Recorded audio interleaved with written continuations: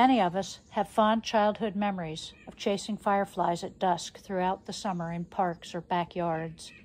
We could scoop a lightning bug out of the air with our cupped hands, let it walk up our fingers while its lantern flashed, and then watch it lift its wings and fly from our fingertip back into the night. Sometimes we kept fireflies in glass jars to make a private little lantern. Children very soon find, though, that those fireflies don't live through the night. They should be released again back to the night before we go to bed. Hello there, I'm Barbara Williams. I'm a volunteer for the Natural Land Institute and for the Forest Preserve District of Winnebago County. I want to tell you some things today about fireflies. Fireflies are common insects in our area. They are lovely and enchanting insects. They add a layer of beauty and mystery to the night, and they're easy insects to love. They don't bite, they don't sting, they don't eat our crops, they don't eat our garden plants, they're not pests, they don't annoy us. They're a very good measure of the health of our environment. They're sensitive to the health of the soil, the moisture, chemical contaminations, pesticides, and they respond very rapidly to habitat degradation and restoration. So it's distressing to find that firefly populations are declining, but we can help them if we understand something about them. Fireflies start out as an egg. After 2 or 3 weeks, the egg hatches into a larva. The larvae live for a year or 2 years sometimes on the ground in the leaf litter. And the larvae are predators. They feed on other insects, worms, slugs, snails, other small invertebrates. When they reach the end of the larval stage, they pupate. Just like a caterpillar making a cocoon or a chrysalis, they enter a dormant period as a pupa that lasts 2 to 3 weeks to complete their transformation into an adult. The adults only live for 3 to 4 weeks.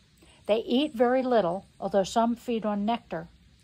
Their goal is to find a mate and lay eggs and start the cycle all over again.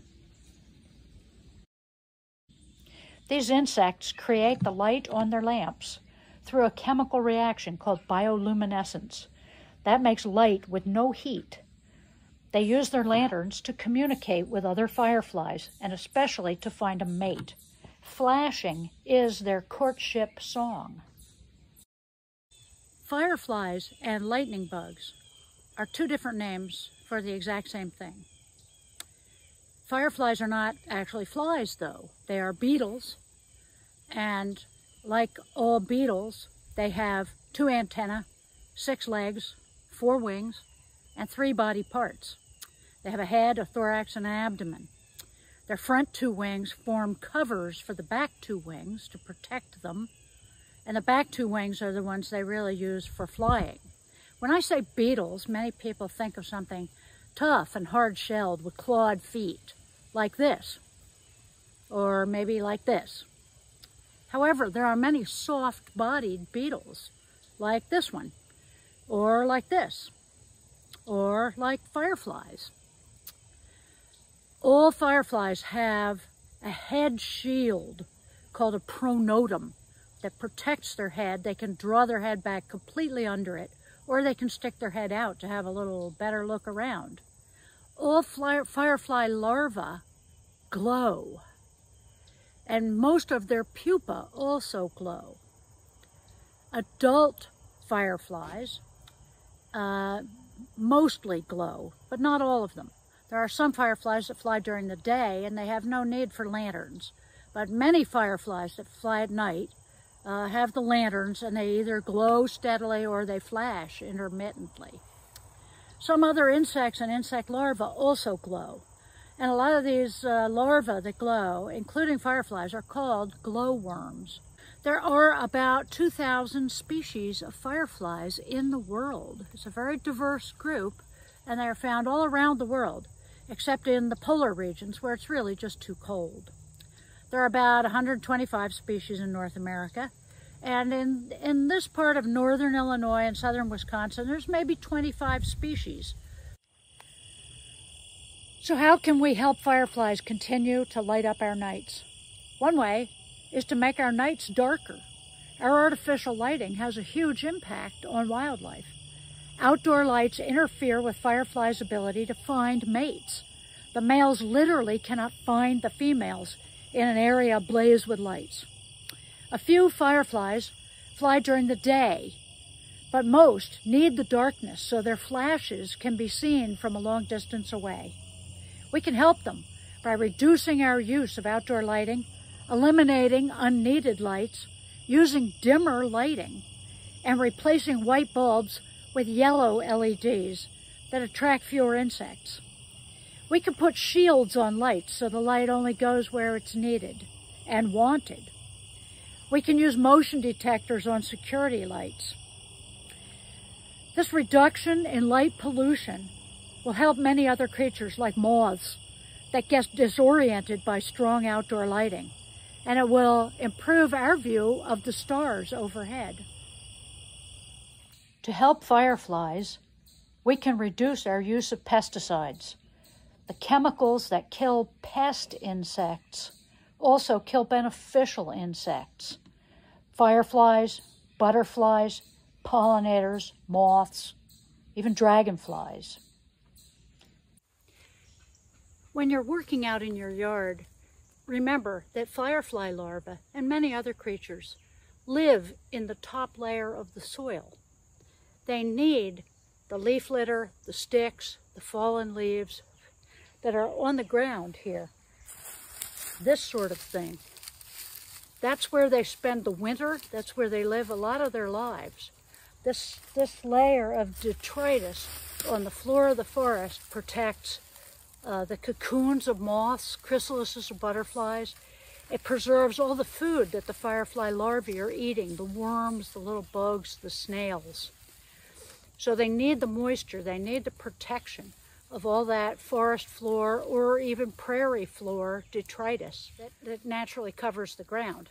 This is nature's mulch, and it's the very best kind, and it's free. All the nutrients that these trees take up out of the soil falls back down again in the form of sticks and bark and chunks of leaves and all that stuff, the trunks themselves eventually. And that returns those nutrients to the ground right where they came from. So this is why we call this a nutrient cycle.